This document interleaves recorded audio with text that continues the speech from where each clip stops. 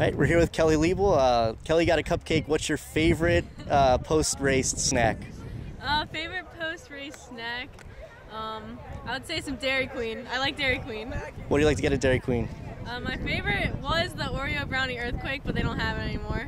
So I'll have to find a new favorite.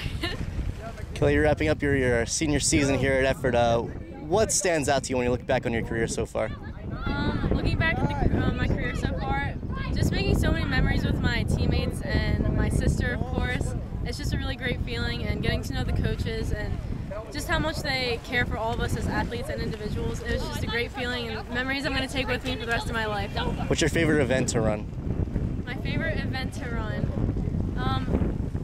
That's a hard one, but I think the 400 is starting to grow on me. I love the 400, and it's a longer race, so I don't know, more pain, and it's kind of nice. Now, what's your biggest accomplishment in any of your sports that you've been in? Any of my sports? I really don't know. There's just so many that have meant so much to me. I really don't think I could pick one. They're all just amazing, and just sharing them with all these people and the coaches and my teammates is great. Ephrata High School means what to you?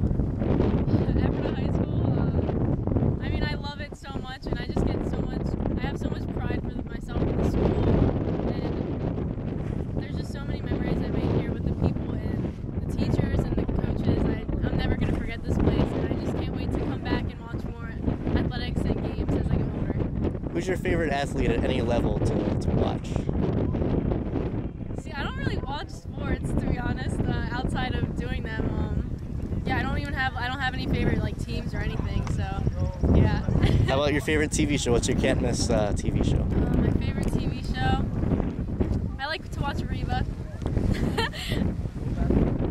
Favorite subject in school? Favorite subject, I would have to say economics. Yeah. You want to shout out to any of your teachers or anything that you've had? Shout out to Mr. Hagen, he's a great teacher, and he does a great job.